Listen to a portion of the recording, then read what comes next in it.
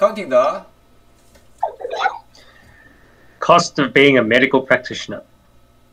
awesome. Hey, why did you become a doctor? Do you want the short answer or the long answer, Joe? Let's start with the short Well, and I'll then. start with the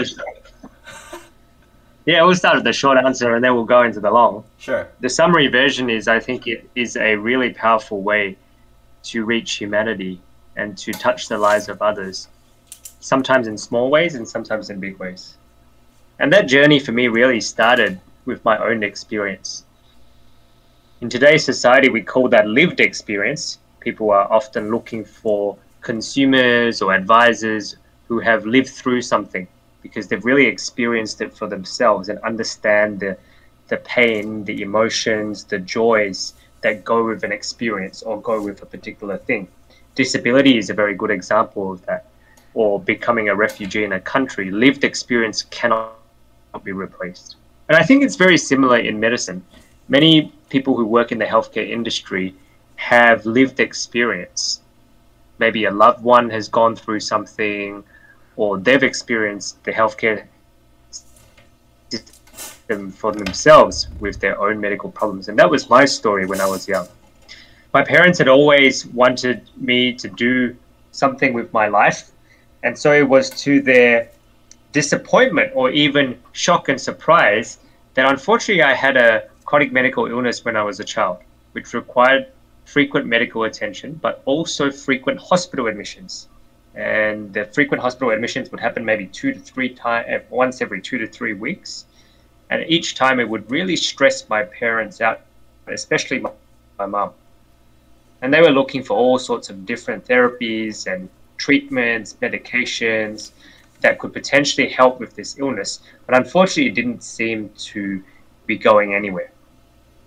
When they frequented the nearby hospital, the nearby private hospital to my home, they became acquaintances with a doctor and his wife who were working in the hospital and who would often oversee my care. And it was through that lived experience of healthcare that really was the catalyst and the spark for me to think about medicine as a long time goal, but not just a goal, something that I wanted to aspire to later on in life. You see, many people think that medicine is a job. Being a doctor is a job. You know, it's a good job. It maybe pays well. It has prestige. It has respect of people in society. Some may even call medicine a career. You know, something that you wrap your life around, or you structure your goals around. You kind of arrange the way, the choices you make around this.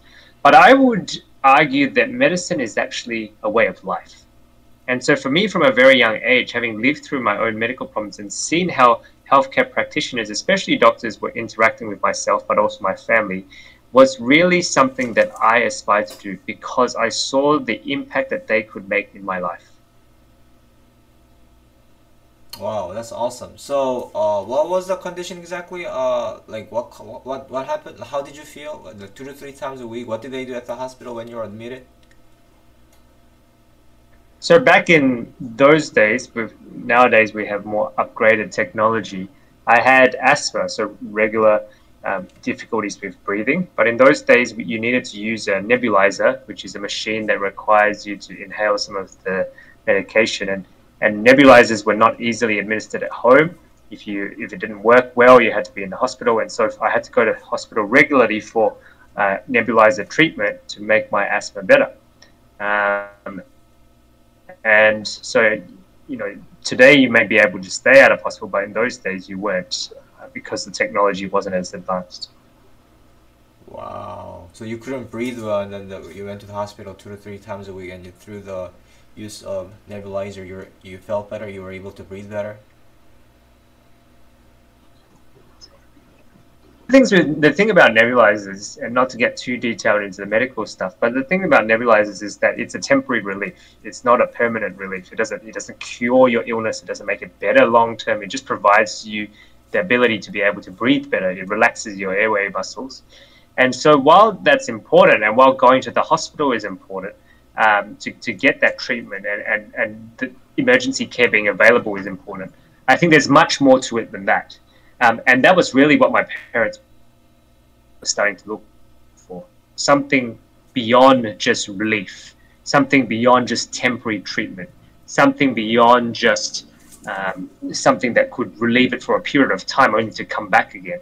And it was through the experience at this hospital, especially with the doctors and the nurses who were there, that my family and my parents in particular began to experience that. And I think that's what medicine really is. As a lifestyle, it's not just being about prescribing medication for patients, not just being there to help them temporarily, but really providing them the opportunity to have hope, the opportunity to see beyond a quick fix, the opportunity to work with them to see improvement that may be slow but happens over time with progressive growth. And I think that's the real joy of working in this field that you don't see perhaps in other vocations or other industries. Wow, that sounds really fascinating because myself also experienced the death of my, the pain that my dad went through because he had cancer, and I frequently went to the hospital, and hospital was a depressing place, and people are waiting in line, people are sick, people are stiff, and they're angry, they're sad, and I was soaking into that atmosphere. I was like, oh, I don't like hospitals. People are always, I mean, nobody looks happy. It looked happy from my experience. So I perceived a hospital a place where I wouldn't want to step into because I went there because my dad was sick, and he passed away eventually.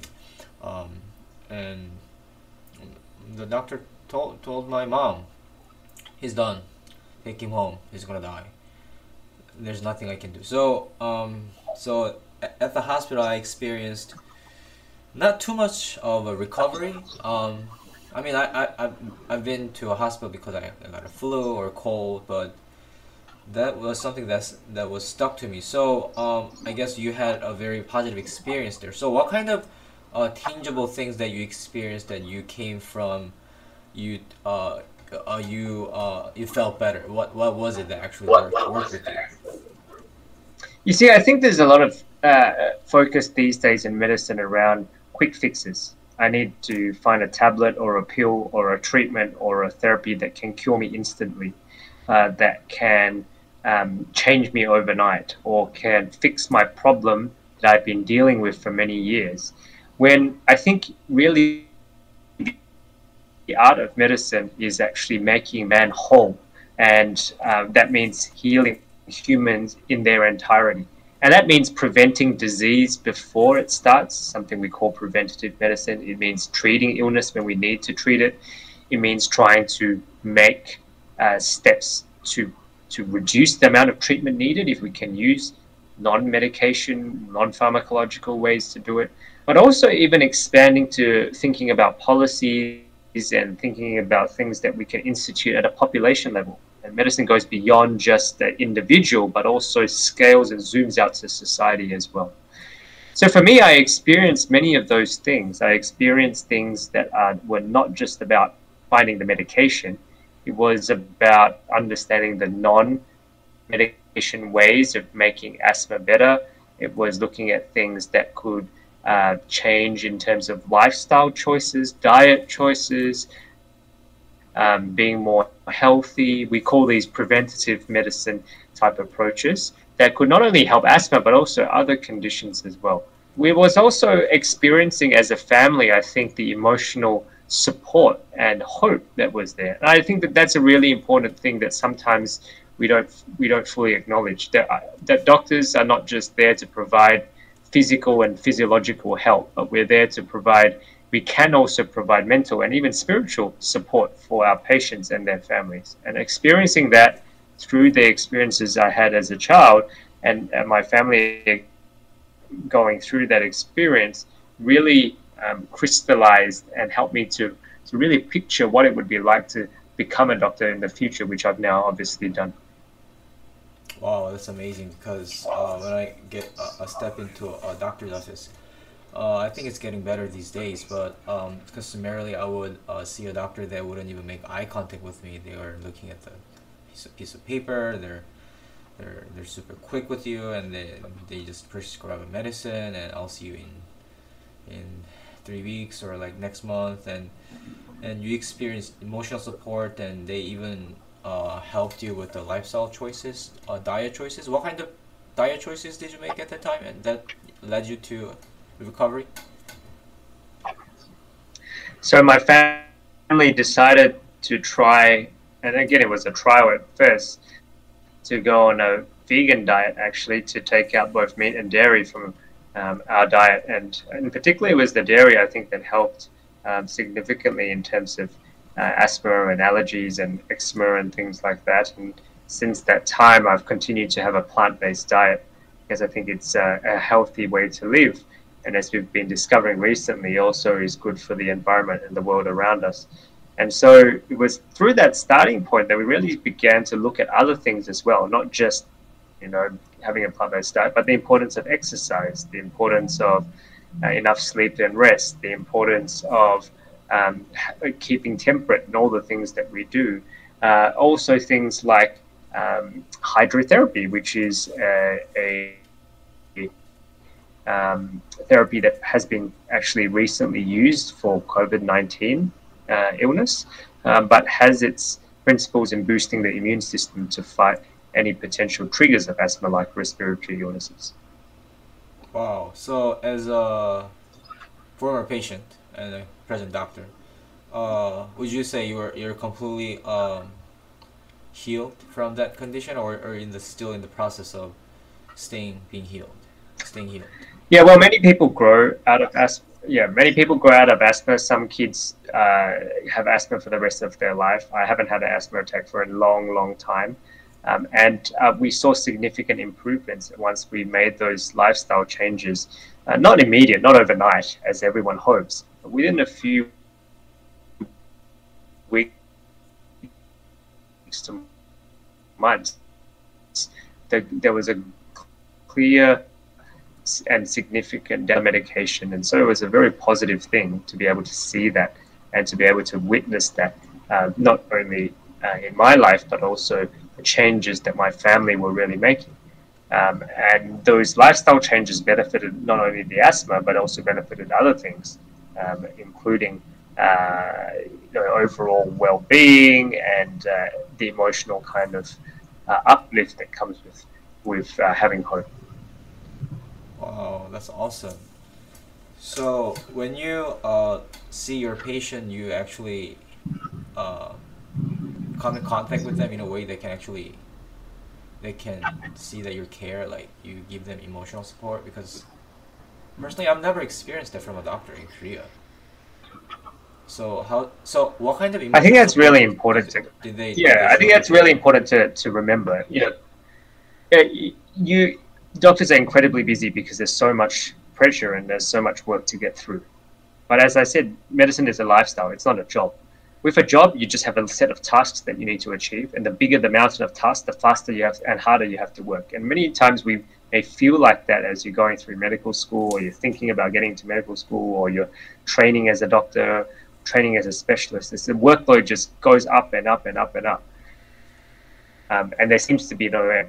But there is light at the end of the tunnel, because once, yes, the training is done or the studies are done, and when you get to see the patients, you can always make small things that can brighten up not only the patients and their families' day, but also your day as well. And I think that's really important to understand and really important to consider when you're working through it. And what I mean by that is that you, as a doctor, can make an individual choice about the way you interact with your patients and the way you interact with your families that you see.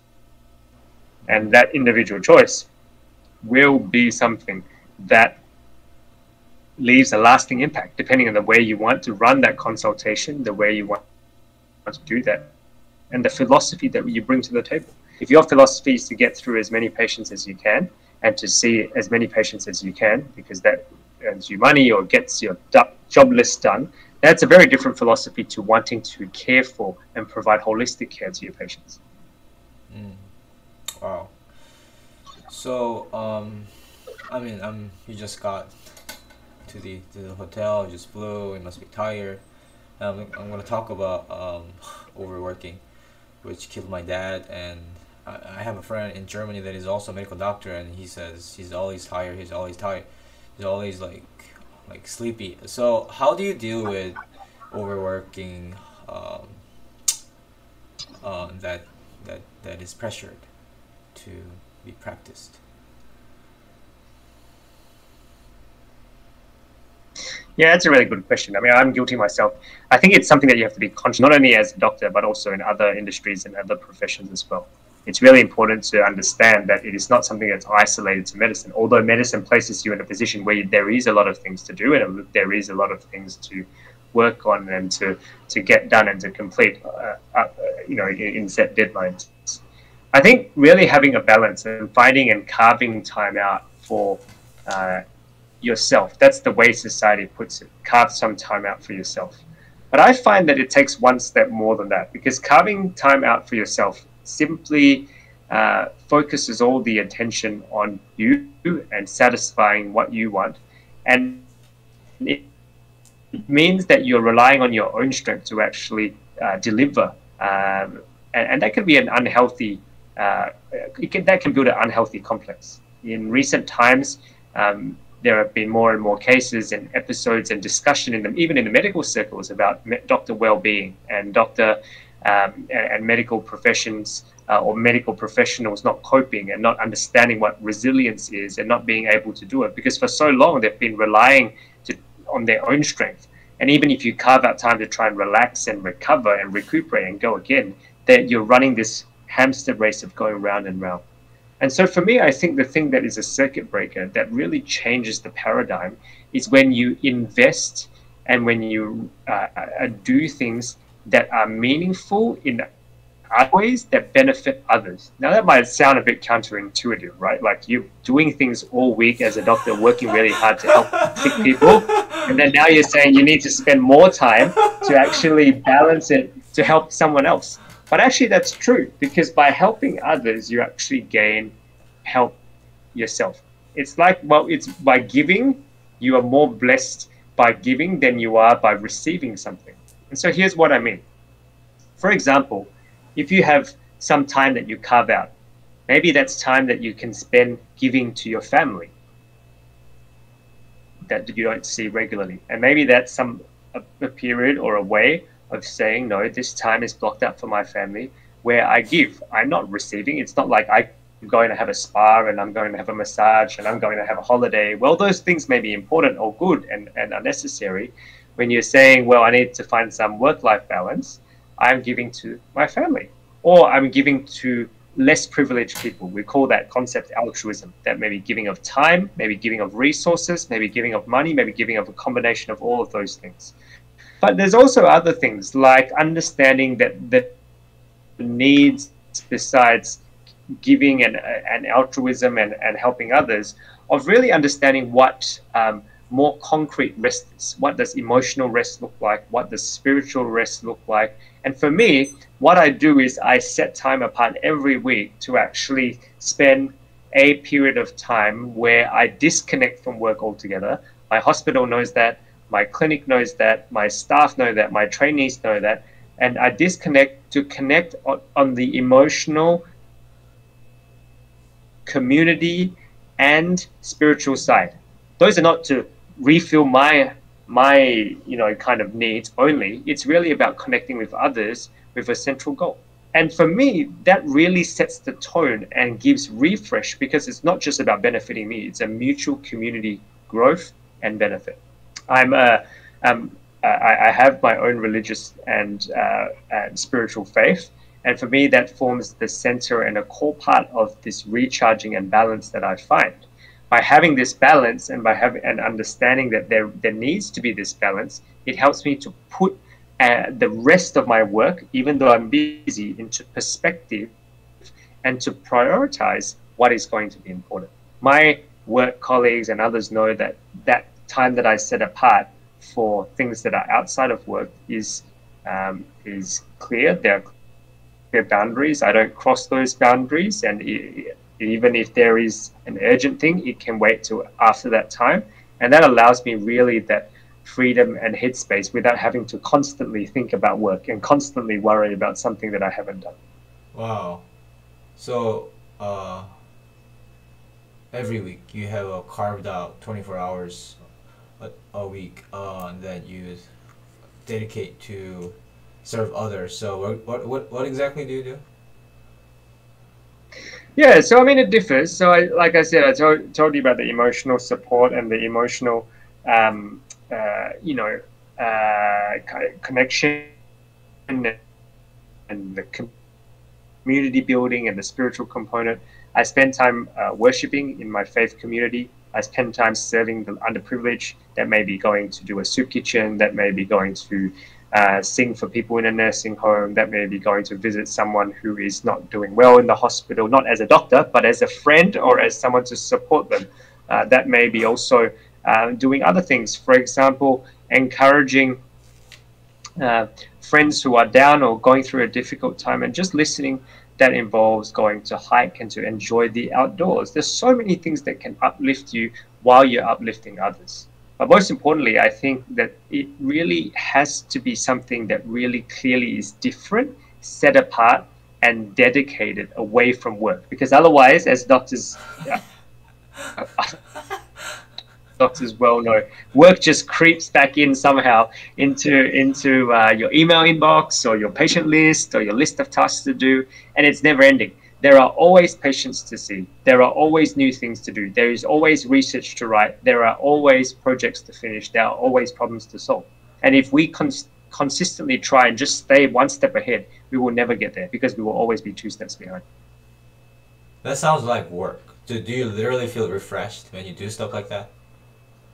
Yeah, absolutely. Because I know that I'm not going to get called. I know that I'm not going to have to worry.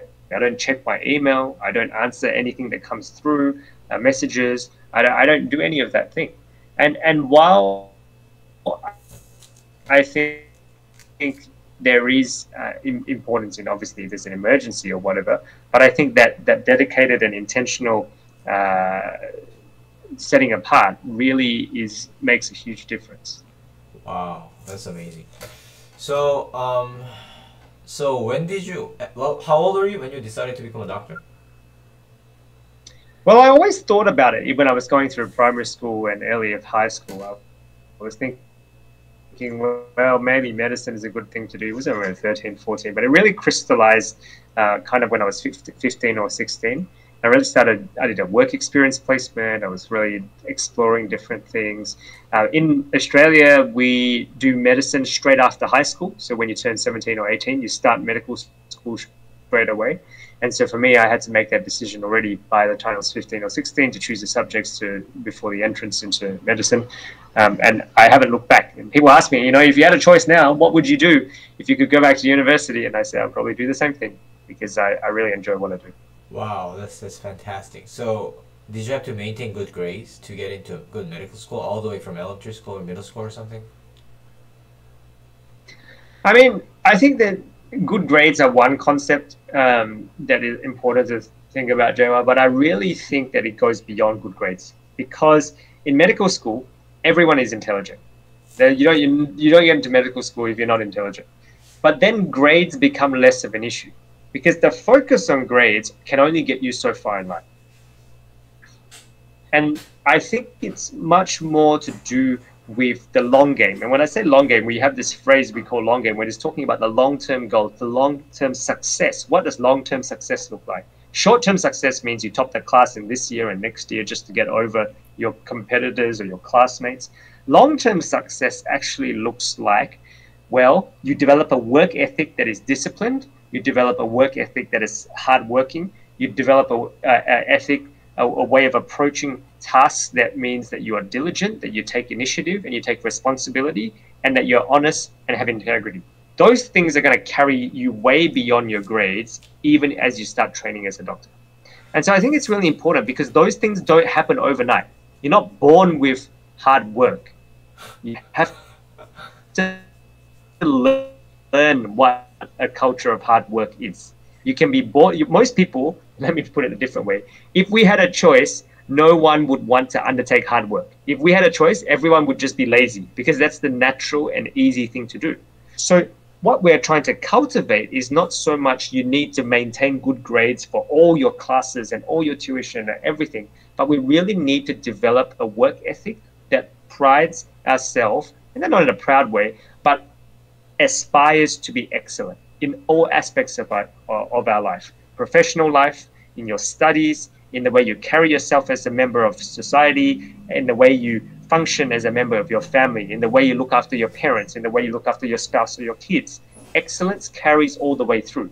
And when you get to a stage like now where I don't have to sit exams, it doesn't mean I sit back and be lazy and let everyone do everything else. The equivalent of getting good grades is excelling at what you do when you set your heart to do it, in your specialty area, in your research area, in your care of your patients. That's really important. That sounds amazing because I'm gonna tell you something very straightforward and honest. So I have some nurse friends, and it wasn't just one nurse saying, but some of them said, somebody close to me said, some doctors have just dug into the books. They don't know how to relate to people. They don't know how some of them are very antisocial. So, did you have any challenges like having to consume all these things and then you have to be supportive emotionally? You have to be well, here's friendly the to thing, people. right? Coming back to what we were discussing before about, how do you find that work-life balance? I think this is where it comes in. Okay, so most people think that getting to medical school is just being intelligent. You have to have a high IQ. You have to be good at learning your stuff, memorizing all the books and getting all the top marks in the exams. That will only get you into medical school. It doesn't help you to become a good doctor. Your IQ does not help you to become a good doctor. I can guarantee you that. In fact, we have very smart doctors very smart people who have gone through medicine who are actually very poor doctors, because the majority of the other component of it is actually being emotionally intelligent. And you don't develop emotional intelligence by reading a book.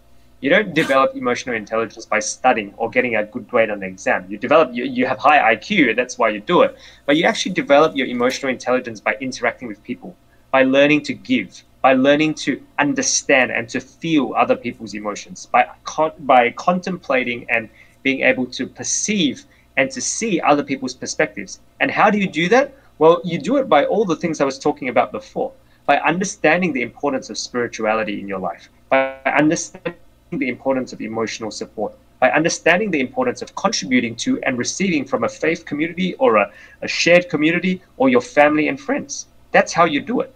And when you skew yourself to one extreme where you just focus on study to the neglect of everything else, it actually makes you an unbalanced person.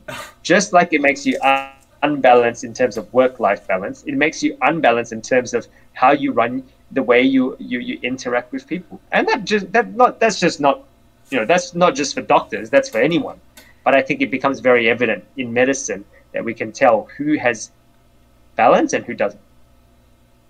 That sounds fantastic. I think I know why I've seen too many doctors in Korea that were very indifferent to patients, and then now you're talking about and that's other not to say they're components. stupid, or that's not to say that they are doing the wrong thing. Maybe they're working really hard. I have no I know. doubt that they care for their patients and that they are also trying their best to do whatever they can. But I think therein lies the crux of what I mean by medicine being a lifestyle.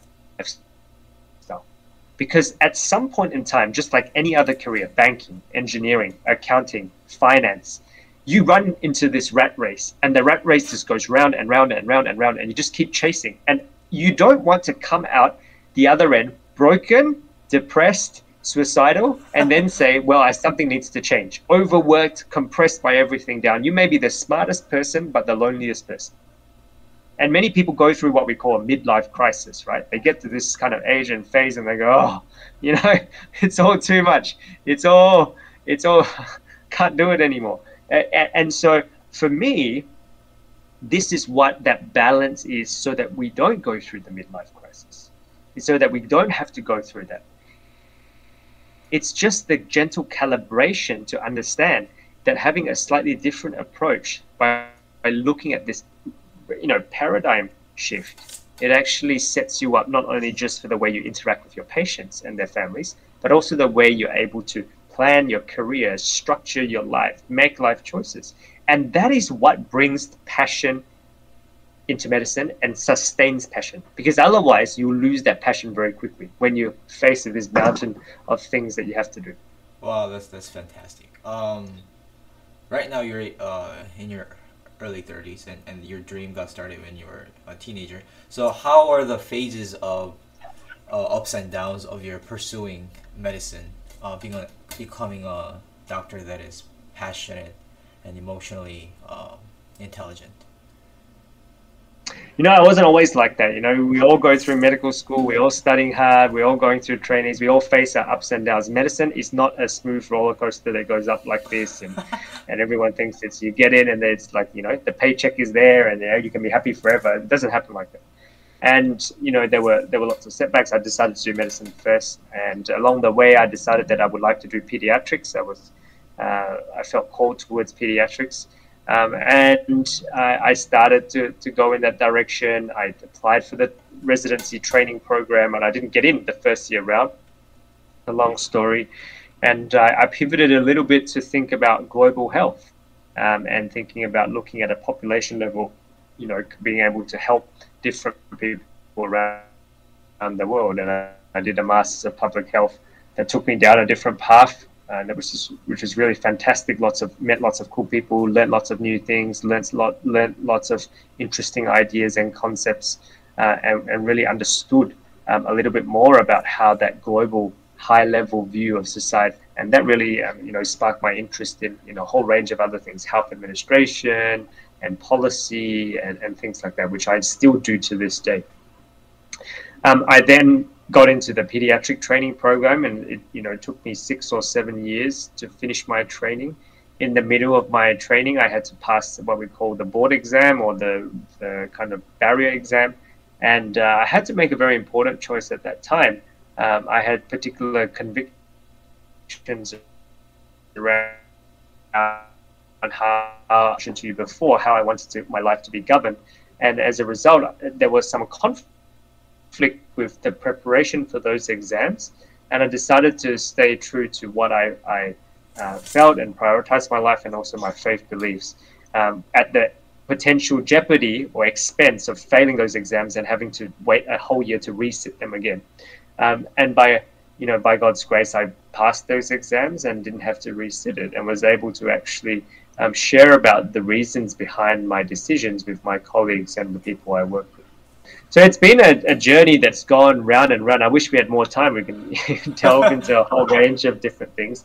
But now I really have a nice balance where I spend some time working in public hospitals, in a private setting, in a clinic as well. I am a head of the pediatric department in a private hospital. I work in health technology and digital health, and also a little bit of clinical research and health informatics. So I have a whole balance of different things that keep me interested and excited and passionate about what I do. Wow, that sounds amazing. So how long is the medical school? Medical school in Australia is 5 years, and then you have 1 year of internship after that. Everyone does that, a general internship, and then you go into your kind of training program. If you get in straight away, that's anywhere between 5 to 8 years, depending on the type of specialty that you choose. So it's quite a long period of time. By the time you add it all up, it's probably 15 years of your life, 15 to 20 years. Wow. From when you start medical school. That's so long. Wow. Yeah. That's incredible. So you talked about integrity, you talked about community, you talked about helping others. Who modeled you when you were younger? Well, I think that's the really important point that you brought up, because I think it's really important for all young players to think about the concept of mentorship. Mentorship is something that is vital, essential, and not done enough, not done well by many people. We think that, a lot of mentorship programs around the place try and pair people up, and you kind of assign, your mentor to you. That doesn't always work in my experience. And so when I was younger, I actually had a couple of mentors, one who was a doctor and one who wasn't, who was really able to help to guide me through making decisions around medicine and then in medical school and the important things in life. And it was having role models that I could see that were not necessarily plotting the exact same path as me, but had more life experience and could provide a sounding board for some of the life's decisions that were really important in my journey through. And I've tried to do the same for other younger medical students and trainees who are looking for that, looking for that experience, that guidance, that exposure. And I think that's really important. And so if anyone of your listeners is thinking about it, I would really recommend that you go and look for someone who can be a mentor for you, can be a sounding board that you respect, that may not necessarily be in the medical field, but can give you insights and experience that will help you in your journey. Wow, that sounds great. As I shared my plan for retirement and investment, all these things, and you were sharing with me about the things that you studied yourself for like 20 weeks, 15 weeks or something, and it gave me a very fresh look, very practical tips on it. I really appreciate that. Last question. So, how was your upbringing? Did it impact the way you work as a doctor? Well, I think my parents really, they did encourage me to consider medicine very strongly. But I think the biggest thing that I mentioned before in the way they brought me up was really around the concept of being supportive, but being supportive in a balanced way.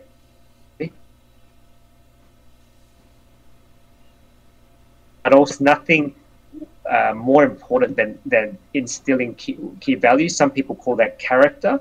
Some people call that important traits in life. It doesn't matter what the name is, but I think the important thing to highlight is that the significance and the impact that it has over your entire life is really important. I learned that the principles of hard work and diligence and responsibility and integrity from my parents. I learned the importance of being frugal and saving. I learned the importance of being independent and to rely on and not to expect other people to serve you. All these types of things I think really helped me in good stead as as I went through my childhood, but also into my medical school, and even until now.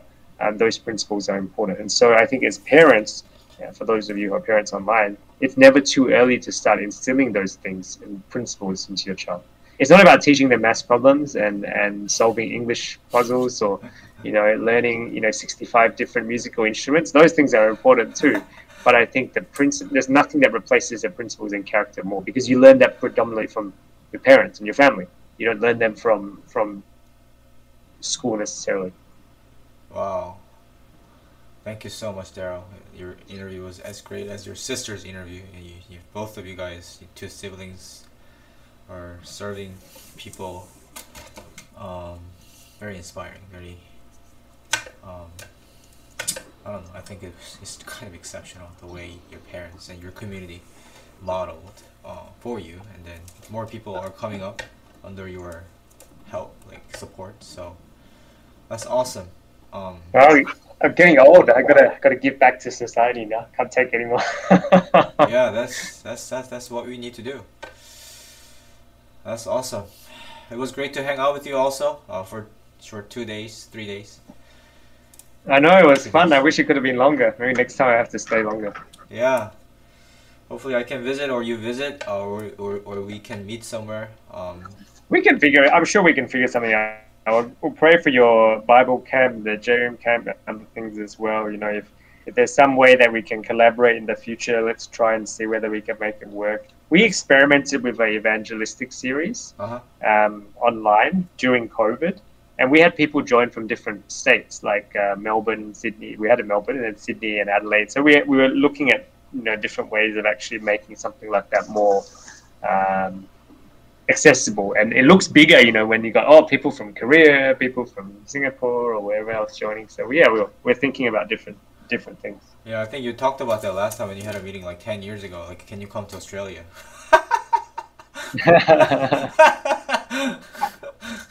See, told you. Okay. Come to Australia. I can come to Korea. You can come to Yeah. Australia. I'll pray about it, and we'll see. Sounds good. Yep. Thank you so much. Hope you have a good rest. No worries. Stay in touch, man. Yep.